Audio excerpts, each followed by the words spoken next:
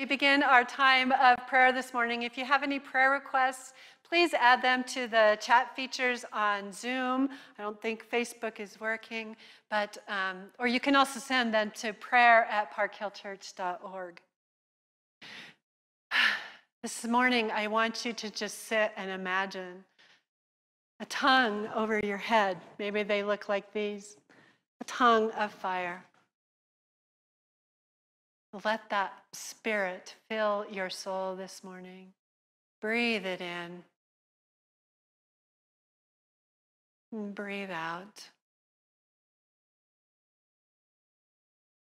This morning we begin with our joys of listening to the children play instruments last week during worship, the joy of graduation traditions and celebrations, old and new, the beautiful spring flowers as we walk through our neighborhoods. For friends who have been able to gather, laughing and enjoying one another's company after so long. For Matthew, who is home for the summer from college and is working.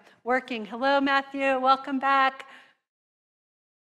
And we are so joyful that the lawsuit filed against Park Hill Methodist Church has been dismissed.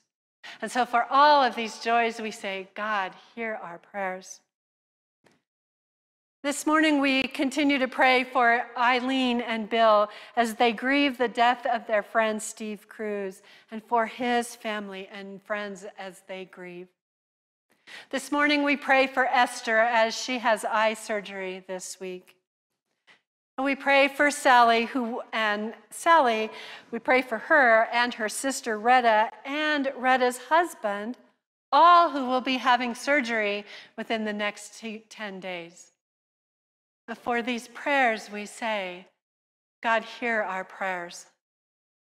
Now let us take a moment and pray in silence those prayers right now that are being formed by the Holy Spirit, that are still deep inside our souls, that remain unspoken, but knowing that God hears us in our silence.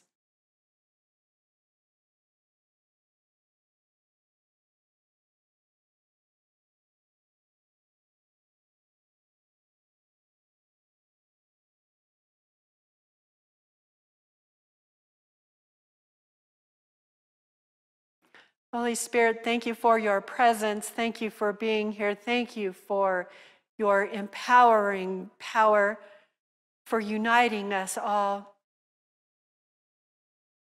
And now let us continue with our time of prayer into a time of singing and our time of communion.